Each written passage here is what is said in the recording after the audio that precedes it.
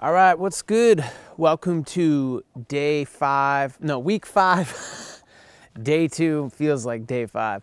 Where we're going to talk about basically sampling techniques and ethics, and particularly focusing on the work of 3 producers, Paul C., Large Professor, and Pete Rock, the Soul Brother #1.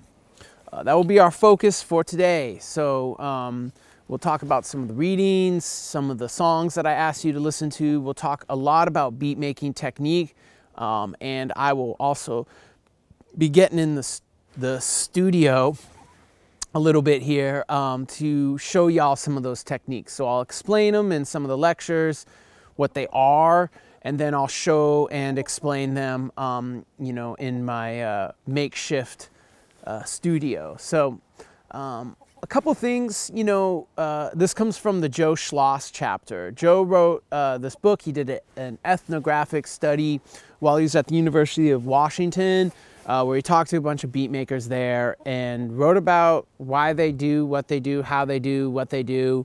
And he had this great chapter on the ethics of sampling. Now, I want to stress that I believe he did a lot of his research in the late 90s, and so a lot of the ideas expressed in this chapter and that he writes about are these very sort of 90s ideology about sampling. I'm booting away chickens right now. They're bugging the fuck out of me. Seriously, girl, go on. Damn, yo. No. Anyways, so these are some of the rules, so to speak, from his interviewees and what they said and what he derived from what they said. Okay, so a couple of the things that he said. Number 1, no biting. Okay, this is like a hip hop, basics rule. Don't steal other people's shit. Be original. Don't copy other people. You want to be unique. You want to be your own person. Basically. And specifically in sampling, like, if you use the same record as someone, you better change that shit. You better use it in a totally different way. Because if you take a loop that someone hooked up, say DJ Premier, something that's really known, that another producer, made a beat out of, and you use it in the same way, woo! That's a total bite, and that's just like, that's a look down, you know what I'm saying?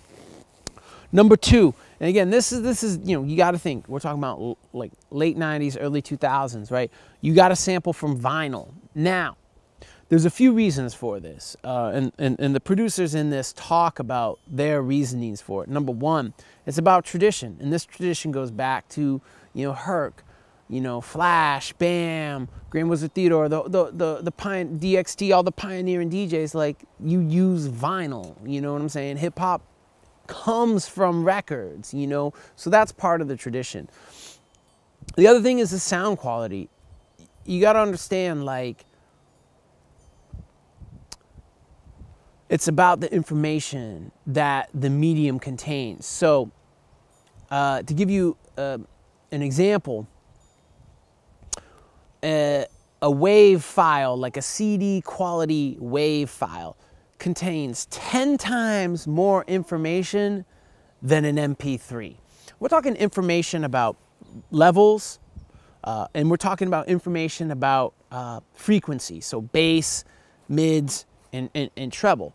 And so what these digital media try to do is replicate analog sound, which is the most authentic, type of sound. It has like, when you hear my voice, you hear all of the tones of my voice. But when I record my voice to different media, you lose parts of that. So the most authentic to the sound that comes from my mouth, or the sound that comes from a drum, or the sound that comes from a horn is a vinyl record. Step off, yo. Is a vinyl record. It's the most authentic reproduction of sound that exists. And That's a major reason why. Now, the other part about that is, you know, when you sample from a vinyl record, you have more ability to, you know, EQ and process a vinyl record sample over like a sample from an MP3 or something you sample from YouTube that has way less information in it. So that's just like a super important reason why. And it's the other aesthetics, the texture, the grit, the warmth. I kind of hate that term that a record has. Okay. And the other idea with this is like, you got to dig in the crates. You want to sample shit that someone has never sampled before. You want to find new material. Now, this is a very old idea. Like, personally, if y'all sample from YouTube, whatever, like, as long as it sounds good, it don't matter.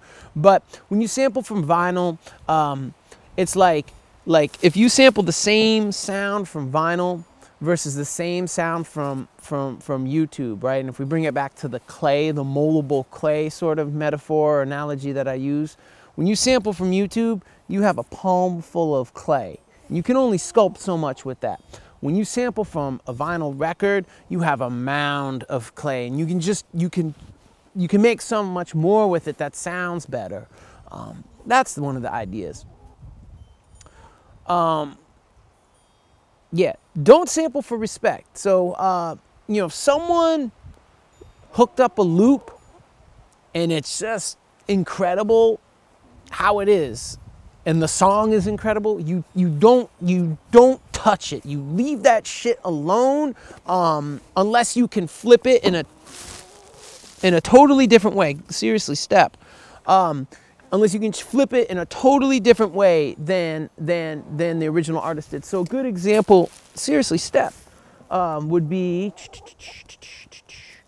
Pete Rock and CL Smooth. Pete Rock's Troy, They Reminisce Over You, right? Which samples, and we'll talk about it, this, you know, Tom Scott and the California Dreamers Today.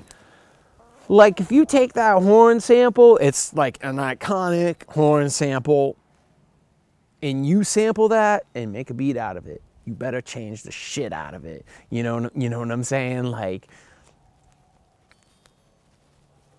or don't touch it. You know, it's out of respect for Pete Rock, like one of the kings, you know. Yo, you shouldn't be sampling comps, like Ultimate Breaks and Beats, Ultimate Breaks and Beats, right? Those compilations. And you shouldn't sample represses. You should be sampling original pressings. Again, this is a very,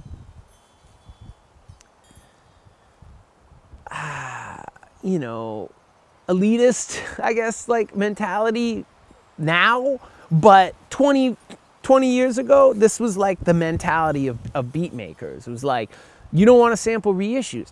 Now, the other reason why you may not want to sample reissues, other than the fact that it's a reissue, not an OG, it's got to be OG, you know, is that a lot of reissues have been digitally remastered versus analogically remastered, meaning it's been digitized, it's manipulated digitally, it's not taken from the original master tapes and remastered on tape, and then you know, use, you know, different ways of mastering that to put on vinyl. It's just like someone ripped a digital copy of it and pressed it to wax. Like, it's just gonna not sound that good as the original. Now, in some instances, they re-release like official represses, and they sound 10 times better, you know, than the original, and that is what it is. But it's the whole idea of you got to use OG presses, okay? The other thought too, and the ethics here, is you want to sample from different records. You never want to sample, you know, you never want to, you never want to get your drums, bass, horns, melodies, whatever, from the same record. You want to pull in different sources. So get your drums from, you know, a different record. Get your main loop from something else. You know, pull stuff from other places. fucking birds, man. So that's just like an idea. Like you want to get your stuff from different songs. Pull a guitar lick from here, a horn stab from here. You know, you don't want to take too much from one record. You know, you want to be pulling from different sources. That's kind of like the mentality there.